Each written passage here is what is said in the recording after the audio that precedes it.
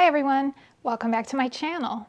And if you're new here, my name is Gina and I make videos about houseplants and houseplant related content. So if that sounds interesting to you, you should hit that subscribe button so you don't miss out on any of my future videos. So in today's video, we're going to be taking a look at my small leaf Hoya collection.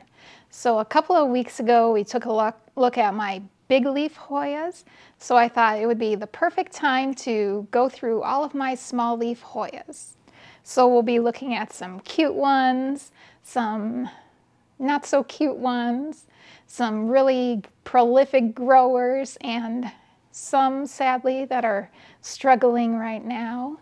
So normally I would bring those Hoyas in here to show you guys, but I've decided that we're gonna go to the rooms that they're living in because it would make it so much easier to not have to drag them all in here. We have a lot to get through, so why don't we go ahead and get started. All right, you guys, so our first stop is right here in my office because I do have quite a few Hoyas in this room and quite a few small leaf Hoyas. So right here, this is a northeast facing window. And actually, I think it's more north facing than east facing. So I do get some pretty bright morning light in here, and the plants do really well. So let's get into these Hoyas. So the first one we're going to take a look at is the Hoya Cummingiana. And this is actually, these are cuttings from my original mother plant, which I did end up. This one has been kind of a picky plant, I think. The mother plant, it rotted at the base, like the stem rotted, and I don't know why, but it did. So these are all cuttings from that original plant. And there's like 1, 2, 3, 4, 5 cuttings in this pot. And I absolutely adore this plant. I think it looks so cute on this trellis. All right, so the next one we're gonna look at is this one. This is my Hoya sigillatus. And here, I'll give you a close-up of these leaves. It's a pretty one, but I wouldn't say I'm like crazy about this plant. It's a little bit boring to me. But look, here's a tiny new little leaf that's coming out. It lives in a chunky soil mix. And this one seems to love being on the more wet side. All right, you guys, so the next one is a really cute one and not boring to me at all. And that is my Heuschkeliana Variegata. So this one actually, it didn't grow too much for me this summer. I don't know why. I mean, this is a newer leaf here, but it didn't do a whole lot of growing this season. Last year it grew a lot, but it just not this year. So this is another one that I think likes to be on the more wet side. I do keep it near the humidifier because I just think it does better in a more humid environment and with wetter soil. And it is in a chunky soil mix. And I just recently put it into this pot, which I think matches so cute with these. When the leaves come out, they're kind of pinky, kind of peachy color. And it looks really good together. All right, so this next one, I feel like I have been showing you guys a lot lately. And this is the Hoya Serpens. I think this one was in a favorites video, and then I had it in another video too. I can't remember what it was, but oh, one of my fastest growing Hoya this season. So it grew a ton for me. And this one also likes a more humid environment and also kind of keep it more on the moist side. And as you can see, it is in a very chunky soil mix. That's Hoya Serpens. So the next one I'm going to show you is one that has really been pretty exciting to me. This is the Hoya Heuschkeliana, and this is the regular, non-variegated version, and it's also, it has a yellow flower. So I think these come in different flower colors. I think there's also a pink, and this is the yellow. So this plant was really struggling for me for a while. It took quite a while for me to really know what this plant wanted. I had it in terracotta, and I had it sitting out in the room with no extra humidity, and it just really kind of suffered.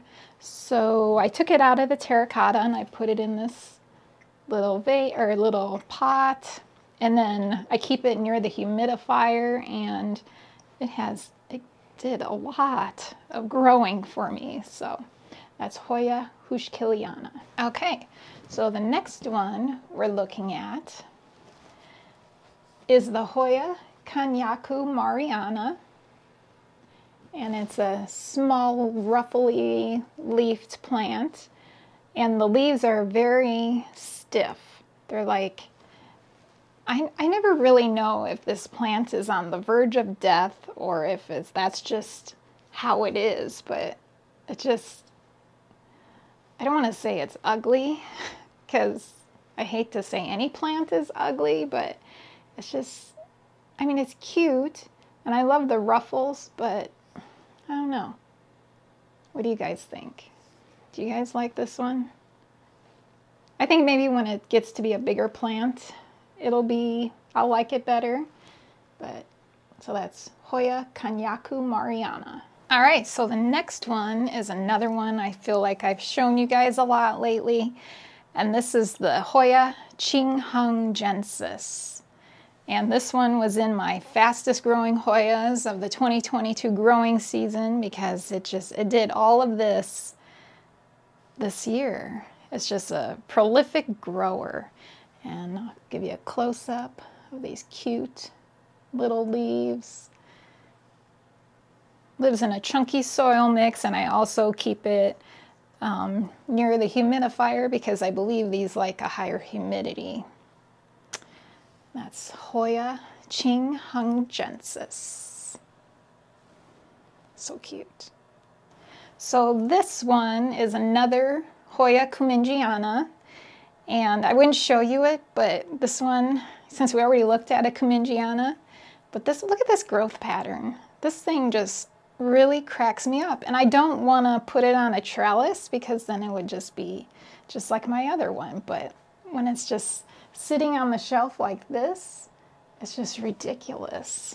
Look at this. It's so funny. And it has another stem coming out here. So I'm just gonna keep letting this one grow like this. We'll see how long we can get it. It'll be a little experiment. That's Hoya cummingiana. So the next one, this is a Hoya Lyi, Lyi, and this is a really cute small leaf, and it's got little fuzzy, you probably can't see it, but it's got little fuzzy leaves. Super cute. And when I got this one, it was in a pond mixture, and I just recently switched out a bunch of my Hoyas out of pond and put them into soil. So hopefully this one does make the transition without a hitch. We'll see. Just have to keep a really close eye on it. Make sure my soil doesn't dry out, at least not for a week. So that's Hoya Lyi. So the next one we're looking at is the Hoya Retusa. And I would take this one down, but I have it clipped to this plant hanger, and hopefully you can see it pretty good here. But it's such a cute one, and I love how it has these like little poofs of leaves here. I don't know if you can see that, but it's really cute. That's Hoya Retusa. So then, also hanging here, we have this Hoya Collina, which is a really pretty small leaf Hoya. And also this one, I don't want to take it down, but we have a new stem coming out here. with new leaves, and this one is doing really well hanging in this window. That's Hoya Collina. And next to that one, we have the beautiful Hoya Linearis, which has really grown a lot for me this summer. Here, let's go down so you can see just how much it has grown. So much. So pretty. I love how they're so soft, these leaves. They're kind of velvety, and that's just so beautiful. And this is a plant that likes to be on the wetter side, so you don't really want to ever let this one dry out. And you will know when it's dried out because these leaves will not be, they'll be limp. You'll definitely be able to tell the difference. It's like hair. So beautiful. Hoya Linearis. So that's it for this room. Let's move on to the next. So this room is my bedroom, and as you can probably see, it is super bright in here. It's also morning, and this is a southeast facing window, as you can see right here. So I do have a few small leaf Hoyas in here that I can show you. This first one is the Hoya carmalae. And this is a really sweet little small leaf Hoya. It's kind of new to me, although it has been growing pretty well for me since I got it. I've probably had it a couple months. And it's super cute. So the next one I can show you is Hoya Elliptica. And I mean, it's not a super small leaf Hoya, but it's on the smaller side, so we're going to include it here. And this one, when I first got it had issues, and I had to reroot this one in water, and then I put it into a pond mixture, and then I just recently switched it out of the pond and I put it into a chunky soil mix. So I'm hoping this one does make the transition easily. But it has grown a ton for me. And another new leaf on the way. That's Hoya Elliptica. All right, so hanging on the wall here, right here, this is my Hoya Rebecca, which is a big favorite of mine. It has grown so much for me and has given me so many, I've made so many propagations from this plant, and it's just beautiful. Hoya Rebecca. And speaking of Rebecca, I have this one. So I don't know if you guys recognize this one, but I got this one as a freebie. It was a tiny little cutting and it's grown into this. And the seller, she wasn't sure if it was a Rebecca or a Memoria gracilis. So I just had to wait and see what it turned into. So I thought it was a gracilis Memoria, and then it flowered for me. There's a peduncle back here, it flowered. And now I know it's a Rebecca. So it's a little bit disappointing, but I think I'm gonna sell this one and try to find myself a gracilis Memoria. I know the name has changed. I think it was gracilis. Now they call it Memoria. But yeah, it's really cute. It looks so different from my other Rebecca that's here. I don't know. That's why I thought it was the Memoria, but it's not. It's a Rebecca. So that's it for this room. Let's go to the next. Okay. So now we're going to take a look at all of my small Hoya in my Millsbo IKEA cabinet. So I do have several different ones in here. And the first one I'm going to grab. So this is the Hoya Biakensis Splash. And it's a really cute round leaf. And it has really nice splash on it. So this one has been in this cabinet for a while, and it was in a smaller pot, and I recently switched it over to this terracotta pot. So basically this one outgrew its little pot, and it's a really cute one. I highly recommend it. It's in a nice chunky soil, and it's just a really fun, bushy, little small-leafed Hoya. So that's the Hoya Biakensis Splash. So this next one is one of my very favorite Hoyas, and this is the Hoya Lori Lyn. And this one has the variegation is on the outside, and it has this pink rim. Hopefully you can see that. Variegation and a pink rim. So that differentiates this one, and that's what makes it a Lori Lyn. So this one hasn't been a super fast grower for me, but it is growing, and it's got a new stem that popped up here. Another new little leaf on the way, and I love it. That's Hoya Lori Lyn. All right, so this next one is really cool. Not yet, but it will be really cool one day, hopefully. And this is the Hoya Patella Pink. And this one is, it's another one that's a really stiff leaf, like almost like cardboard, which I hope is normal.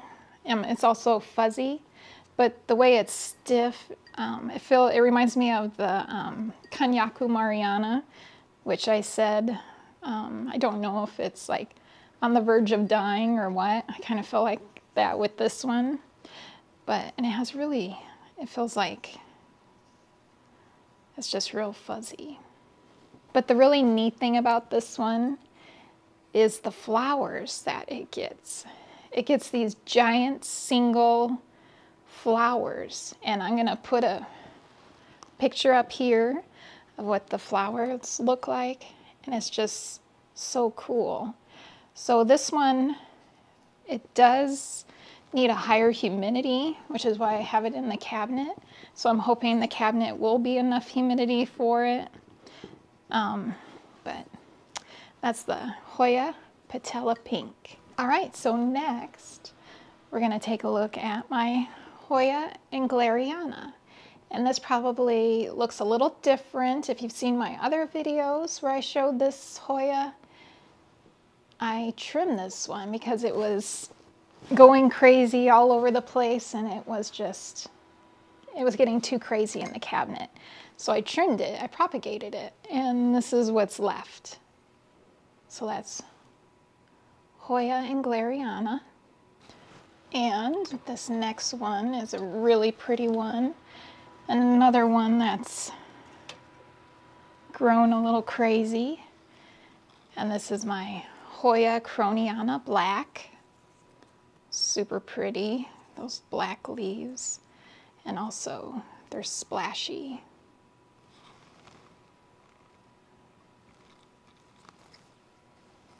Hoya Krohniana Black. And then another one that desperately needs to be propagated, and that is my Hoya Rotundiflora.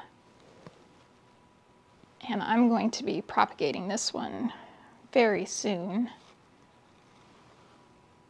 That's an interesting one, different leaf shape. I don't think there's any other Hoya that has the same leaf shape, so that makes it pretty cool. That's Hoya Rotundiflora. I do have another Hoya sigillatus in here, which is actually kind of, I think it's prettier than the other one. The other one I said was kind of boring.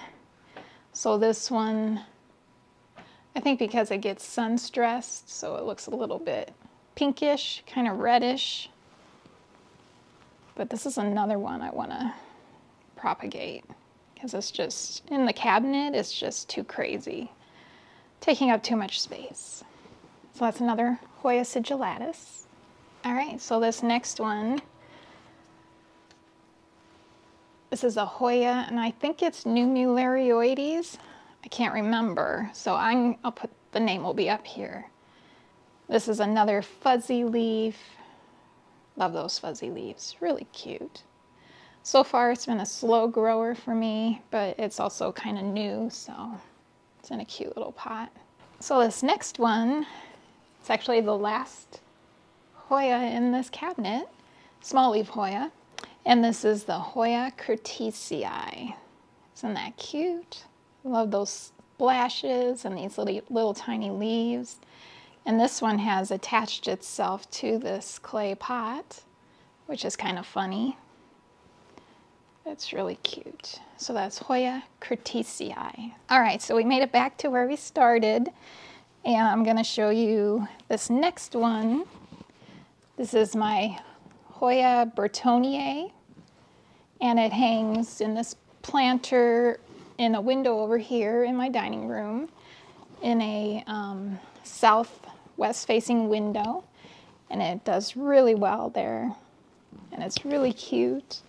It's another super fuzzy leaf and super easy care. That's Hoya Burtoniae. Okay, there's one over here I want to go grab real quick for you guys. And this one is one of my very favorites. This is the krohniana Splash. And I love these. This one gets like these really big leaves. It's just so cool looking, and it's really grown a ton for me. I just love it. It's probably one of my favorite Hoyas. So cool. So that's the Hoya Krohniana Splash. All right, so these next three are three Hoyas that have struggled a bit for me lately. So these are all in little glass jars of water because they all ended up with root rot for me. So we're starting over with these. So this first one, this is the Hoya Sunrise. And actually this one of the three was the one that I crashed the first. And you can see it's been in this jar for a while because it has all these beautiful new roots growing. And it even flowered for me. So this one is making a nice comeback. So that is the Hoya Sunrise. So this next one was not that long ago that you guys saw this one, only like maybe 2 weeks ago I shared this one with you. It was in my fastest growing Hoya of the summer 2022 growing season. Oh look, it decided to crash on me. So I don't know if it had such a big growing season and now it's just like, okay, I'm done. I don't know. We lost another leaf here. But I stuck it in this water and we are getting some new root growth, so hopefully this one will be okay. I mean, I do have propagations of this, so even if I lose this, I still have the plant. But so that's the Hoya Krohniana Super Splash. And then finally, the last one that I'm starting over with, this is my Hoya Mathilde. And it's been in this jar second longest. So the Sunshine was first, then this one, and then the Super Silver. So it's doing fine. It's bouncing back and it's getting some nice root growth in the jar, so it'll be okay. Plus I also have a ton of propagations of this plant, so it's okay. That's Hoya Mathilde. So I believe that is all of my small leaf Hoyas in my collection. So I hope you enjoyed seeing my collection. And if you did, don't forget to hit the like button. And if you haven't subscribed yet, I'd love for you to be a part of this community. So hit the subscribe button, and I'll see you guys in the next video. Bye.